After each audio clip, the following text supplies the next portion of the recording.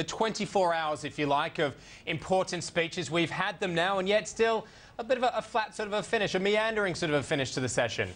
I guess no real surprises for market. We have seen a very busy 24 hours where we have seen speeches by Trichet, Bernanke, as well as by Obama. And altogether, I guess no huge surprises. The big one was Obama's jobs speech. And in terms of that, a lot of it had been leaked to the market already. But in terms of size, it was bigger than expectations. The market was centering around a $300 billion package, but instead we saw a $447 billion US dollar package. In terms of the effect, I guess it's going to be a while before we know whether it will go through Congress in this form. It will be debated in Congress in November and possibly passed in December. So there is still quite a long time frame. Although the US futures have been ticking up all day today, Asian markets haven't been able to follow suit. We've seen losses in Japan, in China. South Korea is an interesting one because there is a short selling ban in place there. And we saw South Korea, the worst performing market around the region.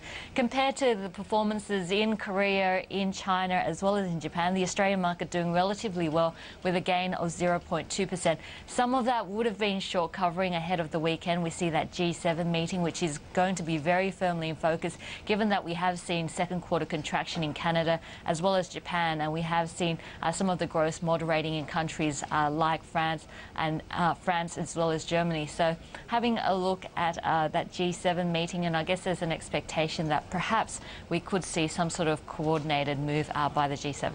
Julia, what about for the week? I mean, what have you made of the trading for the entire week, the week in its entirety?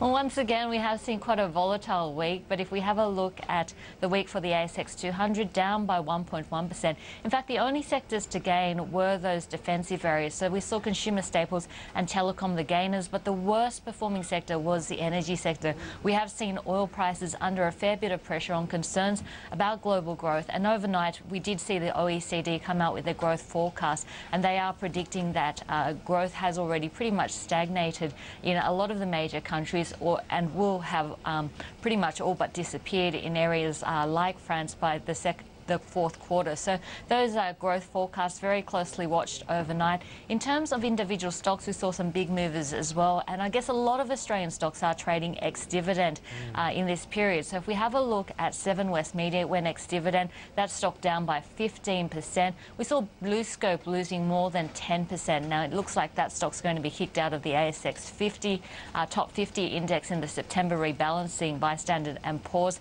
One still going ex-dividend, that stock losing around about 10%. So some very big moves in terms of the market, but unfortunately we are finishing in the red, down by 1.1%. The worst performer there, the energy sector. Michael and John have said, you know, that this desire to have some sort of leadership, and some of the criticisms of the president had been he was being seen too much as a negotiator, and that he needed to step up to the plate and be more presidential.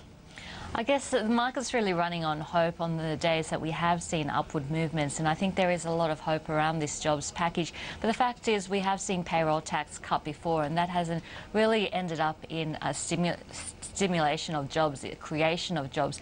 In fact, if we have a look at small-sized businesses, I guess the big question is, do they need more workers, or are they going to take on workers that they don't need? So it's a question of demand. Hopefully some of these payroll cuts, the $4,000 payments for hiring someone who's been out of work for more than 6 months will help create jobs. But I guess underlying this is whether or not the demand is there for these workers. And unless there's demand there for the workers, I mean, I can't really see businesses putting on workers that they don't need. Also the question of unintended consequences. If there is a $4,000 credit for hiring people that have been out of work for 6 months, do we start to see some loss of jobs so that businesses can pick up that $4,000 tax credit? So it's going to be interesting to work out the details of this, also how it's going to be funded. $447 billion. We're yet to see the details of how it's going to be funded. So I think maybe a step in the right direction. The market hopeful, but we have seen payroll cuts before, not to this extent.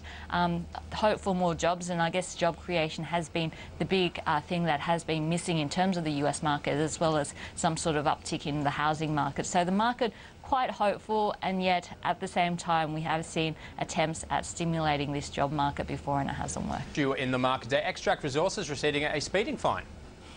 Extract Resources yesterday had a fantastic performance, up by 6.3%. Not only that, we saw a volume surge, so the volumes yesterday were 3 times the previous days.